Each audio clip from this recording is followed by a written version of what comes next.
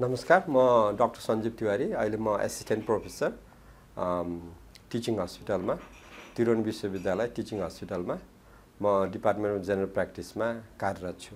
सरस्वती हेर्दा म हर्षोल्लास छु, किनकि मैले हिजो मात्रै म काठमाडौँ फर्केको।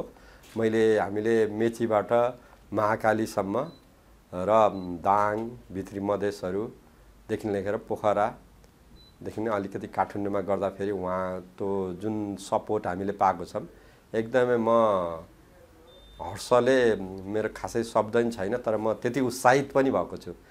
त्यस पश्चात हैन, अझै चुनाव हुन बाँकी नै छ, तर कस्तो हुन्छ भने अङ्ग्रेजीमा भने जस्तो मर्निङ सोज द डे हैन। त्यही भएर म यसमा चाहिँ एकदमै हर्षोल्लास भएको छु।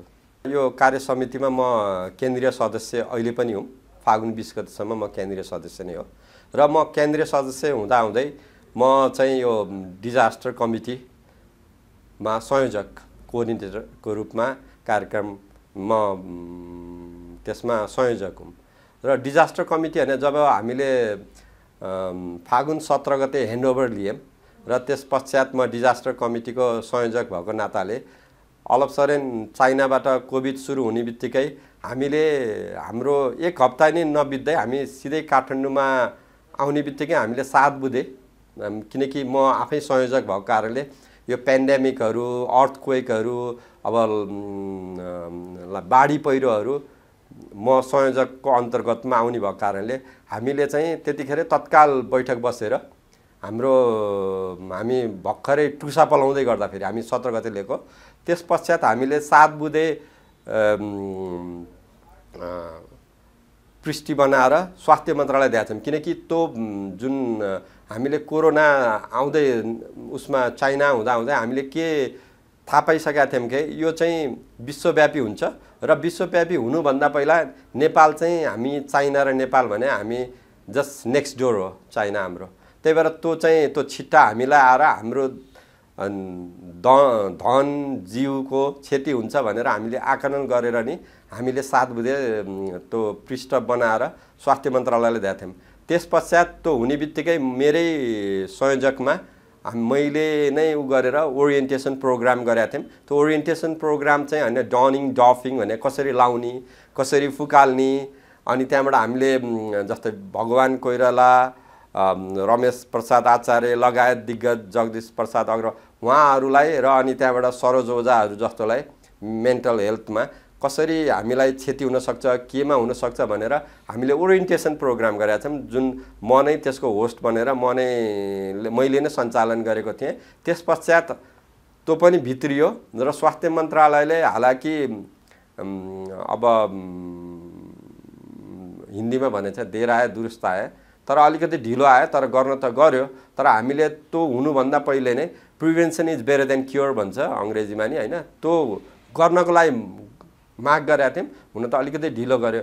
त्यस पश्चात हामीले चाहिँ मेरै नेतृत्वमा हामीले चाहिँ हजुरको चाहिँ face mask,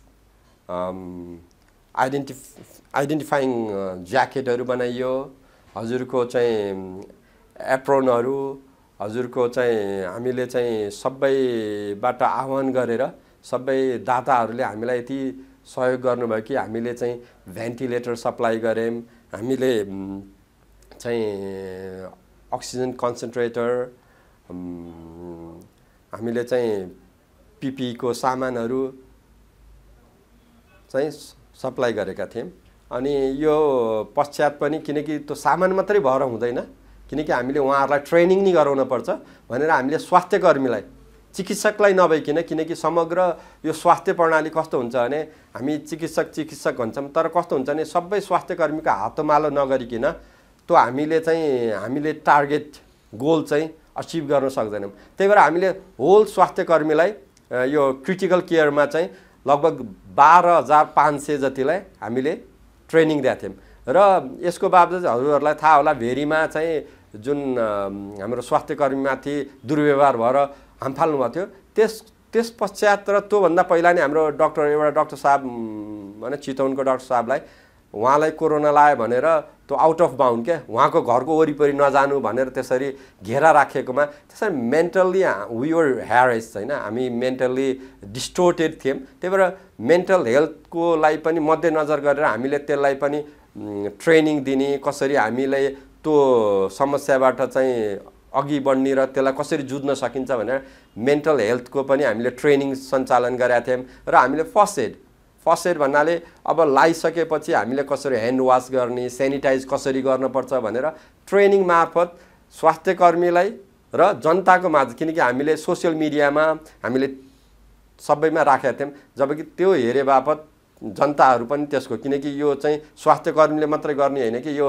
hand in hand जस्तै जनताले पनि त्यसमा गर्छन् र अनि बल्ल हाम्रो चाहिँ हामीले टार्गेट र गोल अचिभ गर्छौँ भनेर हामीले त्यो गरेका थियौँ र त्यो कमिटीको संयोजक हजुरलाई अलिकति म पछाडि जान चाहन्छु अगाडि जानुभन्दा किनकि जहिले नि हामीले घर बनाउँदा फेरि हामीले माथि बिल्डिङ हेर्छौँ जग कस्तो छ भनेर हामीले जगले चाहिँ हैन मर्निङ सोच द डे भने जस्तै हैन जगले नै घरको बलियो कस्तो हुन्छ भनेर निर्धारण गर्छ हैन त्यही भएर म रेजिडेन्सी हुँदाखेरि म यो नेसनल रेजिडेन्ट डाक्टर एसोसिएसन जो हाम्रो इन्स्टिट्युट अफ मेडिसिन महाराज मेडिकल क्याम्पस टिचिङ हस्पिटल भन्छौँ हामी त्यहाँ चाहिँ म संस्थापक सदस्य हो र हामीले त्यतिखेर जुन एक्जामिनेसन म रेजिडेन्ट हुँदा जुन एक्जामिनेसन अनियमितता भयो हैन जुन त्यसमा मेरिट बेसिसमा भएन अथवा क्वेसन पहिले लिक भयो भन्दामा हामीले 19 दिन आन्दोलन गरेका थियौँ त्यो म पनि नेतृत्वकर्ता थिएँ र त्यो गर्दै मलाई चाहिँ पुलिसको भाटा कस्तो हुन्छ भन्ने त्यतिखेर अनुभूति भयो थियो र मार्जन विरुद्धमा नि एक दिन बसेको थिएँ किनकि त्यो भन्नुको मतलब के भने सिस्टम एकदमै राम्रो हुनुपर्छ र जो पढ्न पाउँछ जो क्वालिफाइड छ they should get the opportunity हैन हामीले त्यो भएर त्यतिखेर गरेको थियौँ हाल पछि चाहिँ त्यो एक्जाम चाहिँ रिएक्जामिनेसन भयो त्यो नेपालको इतिहासमा मेडिकल फिल्डमा त्यस्तो घटना त्यति एउटा हो कि जुन रिएक्जामिनेसन भएको त्यसपश्चात म सचिव भएँ त्यही भएको अनुसारमा हामीले हस्टेल बनायौँ हामीले प्रत्येक रेजिडेन्टको कुरा गऱ्यौँ त्यतिखेर कस्तो थियो भने मेडिकल अफिसरको तलब 22,000 थियो हामी रेजिडेन्टको तलब चाहिँ 12,000 थियो र हामीले कार्यविधि हेर्यौँ कि त्यहाँ कार्यविधिमा के लेखिएको थियो भने मेडिकल अफिसरलाई हटाई रेजिडेन्ट लिनेछ भन्ने कार्यविधिमा थियो र त्यो तलब पनि सोही अनुसार हुनुपर्छ भन्ने तलब क्लज थियो भनेपछि हामीले त्यही क्लजहरूलाई गरेर हामीले 1 वर्षसम्म सङ्घर्ष गऱ्यौँ तत्पश्चात हाम्रो तलब नि मेडिकल अफिसर सरहको भएको थियो र अबको हाम्रो अब एजेन्डाहरू चाहिँ मेरो एजेन्डा चाहिँ हामीले चाहिँ हाम्रो एजेन्डा भन्नुपर्छ यो म कहिले नि किनकि यो हामी एउटा टिम हो र हाम्रो एजेन्डा के छ भने हाम्रो डाक्टरहरूले जुन समय पश्चात नि जो काम गरिन्छ नि त्यसलाई नि त्यो जुन टिडिएस भन्छौँ हामीले जस्तै लयरहरूको अकाउन्ट्स चार्टर अकाउन्टेन्टहरूको चाहिँ 15% काटिन्छ तर हाम्रो चाहिँ सबै एकमुष्ट गरिन्छ हैन त्यो चाहिँ हामीलाई चाहिँ अलि अन्याय भएको नि छ र त्यसमा हामी लडेर भयो नि जे गरेर भयो नि हैन पहिला चाहिँ शान्तपूर्वक नै गर्ने हो जसले पनि र त्यसमा चाहिँ हामीले बराबर 15% मात्रै हुनुपर्छ भन्ने छ अनि हामीले मलाई हमेशा लाग्ने चाहिँ कस्तो यो तलबको कुरा नि तपाईले भन्नुहुन्छ नेपाल सरकारले नै सायद अरु विधामा कम गरे म ट्युमा पढेको भएर अरु विषयमा कति लिन्छन् भन्ने मलाई थाहा छ तर मेडिसिनमा के गर्छ भने एमबीबीएस पढ्दा फेरि 50 लाख भन्छ सरकारले नै 50 लाख तोकेको छ भनेसी तपाई यु डु द म्याथ हजुरको चाहिँ तलब कति हुनुपर्छ भन्नुहुन्छ त मेडिसिन एमबीबीएस पास गरेपछि 1,36,000 हुनुपर्छ र आफ्टर डुइङ एमबीबीएस तपाई पीजी गर्नुहुन्छ पीजीमा कति 25 लाख तपाई after you do the math 2,08,000 plus आउँछ भनेपछि यो हामीले त त्यो त तपाईको ब्याजको नि हिसाब गरेका छैन त्यति चाहिँ हामीले पाउनु पर्छ किनकि तपाईको यो अर्थशास्त्रमा के नियम छ भने तपाईको मोरलेस कहिले निक्लिन पर्छ तपाईले इन्भेस्ट गरेको कहिले निक्लिन पर्छ त्यसलाई ब्याज सुद्धा गर्दा फेरि हैन 3 वर्षमा ब्याज सरप्लस कहिले हुन पर्छ भने 5 वर्षमा त्यही भएर हाम्रो मैले त हामीले के एउटा नेपाल सरकारलाई तपाईले फी तोक्नुहुन्छ भने you should be courageous you should be liable to fix the salary of doctors हैन तपाईले मैले त भन्छु मेडिकल अफिसरहरुको आफ्टर डुइङ एमबीबीएस पश्चात 1,36,000 प्लस हुनुपर्छ र अनि त्यहाँबाट हजुरको चाहिँ एमडी गरिसकेपछि 2,08,000 हुनुपर्छ। त्यस पश्चात नि मान्छेलाई तलब मात्र होइन कि सोशल सेक्युरिटी भनेको सबभन्दा महत्त्वपूर्ण कुरा हो। त हामी भन्छौँ सोशल सेक्युरिटीमा के हुनुपर्छ भने म निर्धक्क तब काम गर्न सक्छु कि जबकि मैले चाहिँ अरू कुरामा ध्यान दिन नपरोस्। मैले त ओहो मेरो बच्चा-बच्ची पढाउन पर्यो, मैले जग्गा किन्न पर्यो, मैले घर किन्न पर्यो, ओहो मेरो त मलाई केही भइहाल्यो नि त मेरो घर परिवारलाई त के होला भनेर मलाई त्यो दिनरात मलाई सोचेर मलाई चाहिँ कस्तो हुन्छ भने मेरो काममा भन्दा नि म त्यसमा फोकस गर्न थालेपछि मैले काममा दिन पर्ने जुन मेरो 100% हुन्छ नि I won't be able to give my 100%। त्यो भन्नुको मतलब के भने नेपाल सरकारले नै once I M A doctor उहाँहरूले चाहिँ हाम्रो हेल्थ इन्सुरेन्समा हजुरको हेल्थ इन्सुरेन्स हुन्छ, लाइफ इन्सुरेन्स हुन्छ, अनि प्रोफेसनल लायबिलिटी इन्सुरेन्स। जस्तै मैले केही काम गरेँ त्रुटि त हुन्छ नि, म त मान्छे त हो नि, भगवान् त होइन। मबाट त्रुटि हुँदाखेरि त्यो चाहिँ प्रोफेसनल लायबिलिटी इन्सुरेन्सले कभर गरिदिन पर्यो। र लाइफ इन्सुरेन्स हालसालै भएको घटनामा नि हाम्रो दिवंगत चिकित्सकको आत्माको चिर शान्ति गर्दै डाक्टर किरण श्रेष्ठ बित्नुभयो। त्यसमा त म भन्छु कि नेपाल सरकारले नै त्यसमा त पैसा इन्भेस्ट गरेछ त। त्यो पैसा कसको हो भन्दा नेपाल सरकार भने हामीले दिएको ट्याक्सको पैसा भनेपछि त्यो पैसा यदि लाइफ इन्सुरेन्स गर्दा भए 50 लाखको इन्सुरेन्स गर्दा, जबकि म आफै नै त्यसमा लागेको थिएँ, 50 लाखको इन्सुरेन्स गर्दा फेरि हजुरको वर्षमा 10,000 पर्दो रहेछ। नेपाल सरकारले त्यो इन्सुरेन्स गर्यो भने परिवारलाई 25 लाख नेपाल सरकार, किनकि हाम्रो पैसा नि गर्छ नि त 25 लाख त 25 लाख चाहिँ नेपाल सरकारलाई हैन। त्यस्तो मोडालिटी ल्याउनुपर्छ। अनि हामीलाई लोन, सफ्ट लोन, ब्याङ्कमा काम गर्दा फेरि चाहिँ मैले सफ्ट लोन पाउँछु। Soft loan vehicle loan, land loan, तपाईको हाउस लोन हैन, स्टुडेन्ट लोन हैन। अब यस्तो आधारभूत कुरा नेपाल सरकारले सोच्नुपर्छ र हामी यसमा चाहिँ कटिबद्ध भएर लागेर यसलाई जसरी नै कार्यान्वयन गर्ने तर्फ लाग्छौँ। र अब जस्तै हामीलाई यो जुन स्वास्थ्यकर्मी तथा स्वास्थ्य संस्था सुरक्षा सम्बन्धी ऐन 2079 जुन आछ नि, त्यसमा अब हुन त मैले सर्वोच्च अदालतको उच्च न्यायप्रति म एकदमै विश्वास गर्ने मान्छे हुँ। तर हालसालै एउटा घटना भएको थियो नागरिकता सम्बन्धी। एउटा हाम्रो दिदीबहिनीले उहाँ रङ छर्किदिनु भएको थियो गेटमा, उहाँलाई समातियो। त्यस्तै गरी हामी नि त्यही चाहन्छौँ के हाम्रो स्वास्थ्य संस्था स्वास्थ्य कर्मीमाथि कसैले हातपात गर्यो त्यो गर्यो भने हामीले चाहिँ सिडिओ हाम्रो एसपी सरहरू अथवा जो सुरक्षा बललाई गुहार्न नपरोस् के, अटोमेटिक होस् के हैन। हामी त्यो चाहन्छौँ के र त्यो कार्यान्वयन हुन पर्यो। किनकि अक्षय रूपी कार्यान्वयनको लागि हामी जोरदार पहल पनि गर्छौँ। त्यो भन्दै पनि हाम्रो अरू पनि छ। जस्तै शिक्षा आयोगमा कसरी हुन्छ पिजीको, किनकि एमबीबीएस पास हुनेको सङ्ख्या बढी छ र पोस्ट ग्रेजुएट जो हामी रेजिडेन्सी भन्छौँ त्यो सङ्ख्या चाहिँ लिने सङ्ख्या कम छ। त्यो भन्नुको मतलब हाम्रो खाडल त झन् फराकिलो हुँदै गछ। त्यसलाई कसरी न्यूनतम गर्ने? जस्तै खाली 1 वर्षको राख्या छ, तपाईँले 1 वर्ष किन राख्नु पर्यो? अटोमेटिक तपाईँ once you pass MBBS if you are eligible तपाईँले जाँच दिनुहोस्। किनकि म तपाईँले अहिले आएर हामीलाई सब स्पेसलिटीको धारणा नेपालमा आइसक्दाखेरि तपाईँले एमबीबीएसलाई स्ट्याग्नेन्ट गर्नु भने तपाईँको चाहिँ त्यो सिस्टम टपल डाउन हुन्छ। त्यही भएर हामीले चाहिँ के गर्नुपर्छ, वान्स यु पास, किनकि तपाईँ एक दिन त जस्तै डिएमकेमा कार्डियोलोजी अथवा whatever field you choose to do, तपाईँ त्यो गर्नु भने तपाईँ एमबीबीएसमै किन राखिदिनुहुन्छ मान्छेलाई? सिधै पढ्न दिनुहोस् हैन। त्यो गर्यो भने नि त्यो खाडल। अनि कसरी हुन्छ बढाउने? हाम्रो यस्तो ठुल्ठुलो हस्पिटल खोल्या छ हैन, यो रेजिडेन्सी हैन ट्रेनिङ हो हैन। अनि म अर्को कुरा नि भन्छ, जुन रेजिडेन्टहरूले जुन भत्ता पाउनुहुन्छ, मैले त अब आदरणीय गोविन्द सरलाई म उच्च मूल्याङ्कन गर्दै उहाँलाई मैले त्यतिखेर नि यो जुन त्यो बनाइया थियो त्यसमा चाहिँ मैले सरलाई नि भनेको थिएँ, यो पिजी रेजिडेन्सी ट्रेनिङ, म त अहिले नि ट्रेनिङ भन्छु, त्यस्तो चाहिँ 3 वर्ष काम गर्ने हो। 3 वर्ष काम गरे बापत तपाईँले स्टाइपमेन्ट पाउने हो, किनकि you work in the hospital, हामी हस्पिटलमा काम गर्छौँ।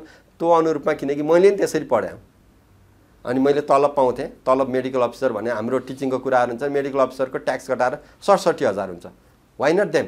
उनीहरूले पनि पाउनु पऱ्यो नि त्यति नै, अझै धेरै पाउनुपर्छ भन्छु म त। किनकि अहिले भनिसकेँ 1,36,000 त मेडिकल अफिसरले पाउनुपर्छ, सोही अनुरूप उनीहरूले पनि पाउनुपर्छ। र वान्स यु डु पिजी सिद्धिने बित्तिकै तपाईँ के गर्नु, you are free to go anywhere. कहाँ त बन्द तिर्ने के गर्ने? त्यसको लागि हाम्रो सरकारले के गरिरहेछ भने बन्द तिर्न पर्यो अरे। सरकारले त्यो हजुरको चाहिँ लोकसेवा खोल्दैन, डक्टरहरूको अरू विधामा वर्षमा 2 पटक खोल्छ। हाम्रो विधामा हजुरको चाहिँ कुम्भ मेलाको इन्तजार गर्नुपर्छ कि कहिले खोल्ने, ए भगवान कुम्भ मेला कहिले हुन्छ भनेको छ। वर्षमा 2 पटक हुनुपर्छ र यस्तो करारले होइन, उनीहरूलाई थाई दरबन्दी गर्नुपर्छ। उद्देश्य के लिनु उडी छुनु चन्द्रहेको हुन्छ, हामी गर्न सक्ने भएरै राखेको। र हजुरको त्यो भन्दा फेरि त्यो ठुलो कुरो छैन क्या, होइन? अङ्ग्रेजीमा नेपालीमा भनौँ चन्द्रमा जाने जस्तो कुरा होइन यो, एकदमै सजिलो छ क्या।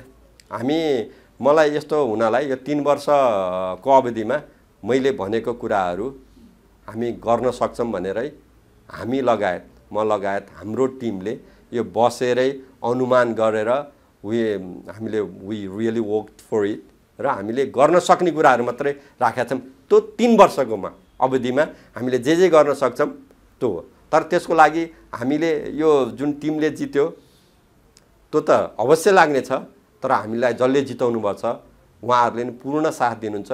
र हाम्रो जस्तै हाम्रो स्लोगनै हाम्रो उसको मोटो के छ भने unity, फ्याटर्निटी and service. If we are United we will achieve the goal. त्यो होइन, त्यो कस्तो भने होइन, हजुरले एकदमै राम्रो भन्नुभयो। यसमा हाम्रो अर्को यो चाहिँ छोटो हो, हजुरले भनेको कुरा चाहिँ कहिलेकाहीँ हुन त हामी मान्छे नै हो, मान्छे भएपछि कस्तो गरिन्छ भने अब हामीले चुनाव लड्ने त र हाम्रो भन्नाले हामी कसको माझ लड्दैछौँ भने चिकित्सकको माझ लड्दैछौँ। तर हाम्रो अर्को ठुलो जुन घोषणापत्र छ नि हजुर, त्यसमा हामीले के भनेको छ भने हामी जनताप्रति नि उत्तिकै उत्तरदायित्व हुन्छौँ। हामी चिकित्सक हाम्रो लागि भएको होइन क्या, हामी सेवा गर्नको लागि भएको। र हामीले अहिले भने सर्भिस हामी त्यत्तिकै विश्वास गर्छौँ। जस्तै भनौँ हाम्रो सबभन्दा यो स्यालेरीको कुरा चाहिँ सबभन्दा म अहिले कार्यकालमा केन्द्रीय सदस्य हुँदा त्यो सबभन्दा पेचिलो वस्तु थियो। हामी किन त्यसमा अलिकति भन्नाले हाम्रो आवाज त लिएर गएको छौँ, हाम्रो स्वास्थ्य मन्त्रालयबाट पारित भएर अर्थमा गएको छ, तर हामीले जोडदार किन लागेन भने हामी चाहिँ यो कोरोनाको चपेटामा परेका थियौँ र तपाईँलाई थाहा नै छ नि हाम्रो इकोनोमिक रिसेसनमा गइरहेका बेलामा हामीले जनतालाई सेवा गर्न छाडेर हाम्रो आफ्नै हितको लागि मात्र गयो भने हामी के को लागि डक्टर भयो, हामी के को लागि चिकित्सक, हामी जनता। म डक्टर मेरो लागि होइन नि हजुर, म जनताको लागि डक्टर भएको। म I am here to serve the people of our country, होइन? त्यो भन्नेको कारणले हामीले चाहिँ के हाम्रो त्यो अर्को घोषणापत्रमा के छ भने हामीले यो ट्रेनिङ गर्दा, रेजिडेन्सी ट्रेनिङ गर्दा अथवा हाम्रो भनौँ न म जस्तो लगायतकोले नेपाल सरकारले यस्तो योजना बनाइदिन पर्यो र हामी पनि त्यसमा त्यो योजना हामी उहाँहरूलाई प्रस्तुत गर्छौँ। वर्षमा न्यूनतम 2 बाट 3 महिना दूर दराजमा गएर काम गर्ने। म हजुरलाई हालसालै म भन्छु, म त आफू हालसालै 3 महिना पहिला गथेँ पनि मुगु। मैले त्यहाँ जाँदाखेरि म लगभग मैले त्यसरी भने होइन अहिले टिभीमा आएर, तर मलाई मन दुखेको थियो। म पनि यो देशको नागरिक, त्यो मुगुवासी नि यही देशको नागरिक। हामी चाहिँ यहाँ चाहिँ ठुल्ठुलो कुरा गर्छौँ, हामी गोष्ठी गर्छौँ, पानी पानी आनन यस्तो भन्छौँ, न त्यहाँ पानी छ, न स्वास्थ्य छ, न शिक्षा छ। र तपाईँ अनौठो लाग्यो, मलाई त अचम्म लाग्थ्यो। लेप्रोसी कुष्ठरोग चाहिँ व्यापक फैलिएको क्या। म त्यसपछि आएर मन्त्रालयमा आएर नि भने मैले, होइन? तर मलाई साँच्चै भने त्यही कर्णाली बगेको छ। मलाई त्यसले यति मुटु छोथ्यो कि र म त्यो संस्थामा लगभग वर्षमा एकचोटि चाहिँ त्यहाँ चाहिँ जान्छु। र मलाई यो विविध यो छ नि अन्यायपूर्ण जुन हाम्रो बजेटिङ यस्तोहरू हुन्छ नि, त्यसले मलाई त्यहाँ मुगु जाँदाखेरि साँच्चै उहाँहरू नि यही देशको नागरिक हो, मैले यसरी बस्ने उहाँहरू त्यसरी गर्ने भन्दाखेरि मलाई धिक्कार लाग्थ्यो। र त्यसको उबाट नि हामीले यो पूर्ण जुन हाम्रो घोषणापत्र छ हजुर, त्यसमा चाहिँ हामीले त्यो बुँदा राखिएको छ।